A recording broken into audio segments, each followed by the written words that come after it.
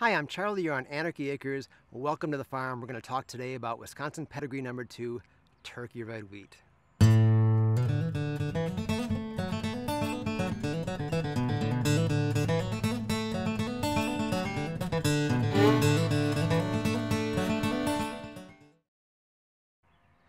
I'm standing in our Newman Road field, which is a mile down the street from the homestead, in a field of Wisconsin Pedigree No. 2 wheat.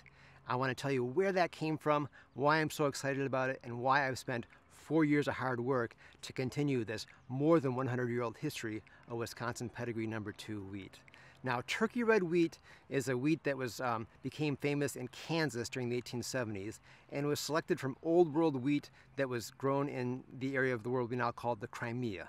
In fact, most of it was probably selected from a wheat called Krimka, which is Russian for the region that we call Crimea.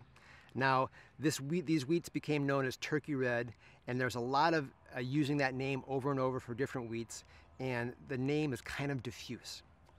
So when you say Turkey Red, you're really talking about a type, and you're talking about a lot of different wheats. What's exciting about it is that Turkey Red is close to what we call a land race, a wheat that has not had a lot of intensive selection and has grown in the same place for a long time and can adapt itself to the conditions under which it's grown.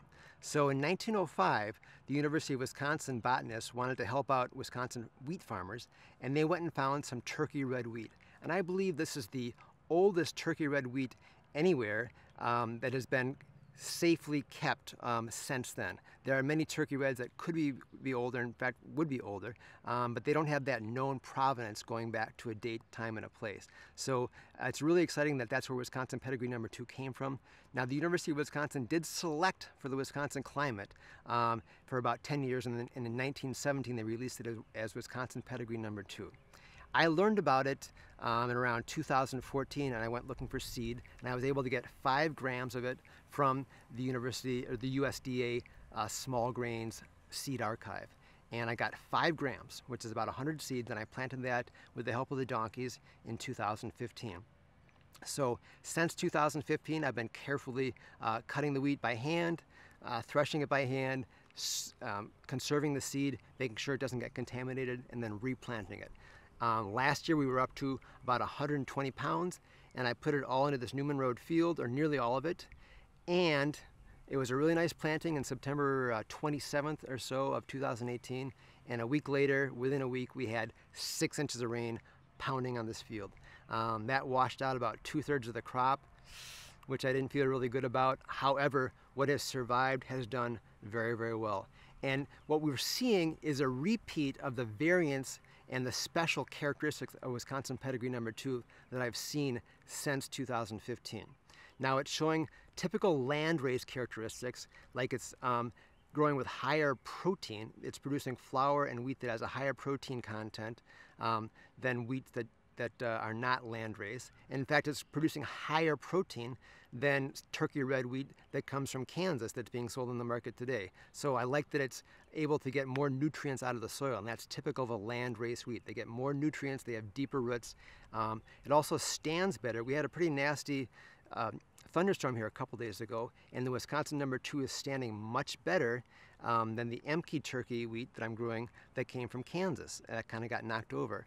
Furthermore, the rains of October 2018, the Wisconsin No. 2 actually survived those rains better than the Emke turkey from Kansas. So I'm seeing some many landrace variation characteristics out of the Wisconsin Pedigree No. 2, more robust, producing a better grain for baking, and it's beautiful. It has this red stem, which is the first thing that interested me about it. When I harvested that very first 5 grams in 2018, we saw a red stem on the Wisconsin Pedigree No. 2 that very first year when we went to harvest it. And I'd never seen a red stem in any wheat before.